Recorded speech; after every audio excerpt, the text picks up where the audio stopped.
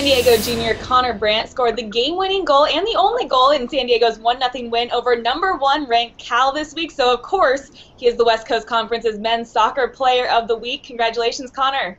Thank you. So, first of all, how exciting was that win for you? What was that win over Cal like? I mean, it was obviously very exciting. Obviously don't get too many opportunities to play the #1 team in the nation, and to beat them is a great feeling. Tell me about the goal, the game-winning goal that you scored.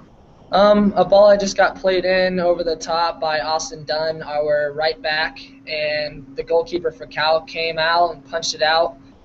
Landed right next to Keegan Smith, and he headed the ball inside to me, and then I just kind of half-volleyed it in into an open net before the goalkeeper could get back. So far in conference play for your team, it's been a little bit of a rough go, but you still have to play everyone once again, so there's still plenty of time to make that up. But what are going to be the keys to the second half of conference play for your team? I think as a team we know what we need to do. Coming off this win, it's big for us, but we need to take care of business these last 6 games in conference. I think anything less than 6 wins for us isn't going to be good enough to get us into the NCAA tournament.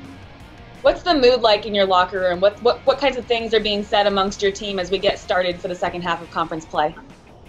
Coming off that win, it's big to beat Cal, and obviously the mood has changed a bit from not winning a game in conference and then beating the #1 team in the nation. The mood's definitely changed for the better.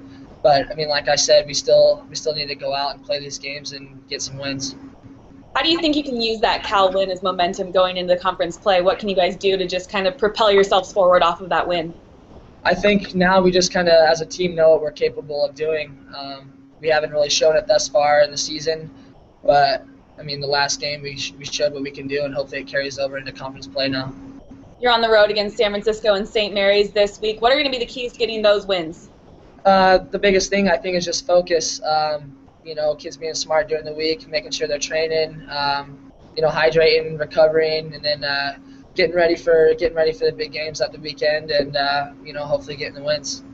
All right, thanks Connor so much. Congratulations on your Men's Soccer Player of the Week award. Thank you.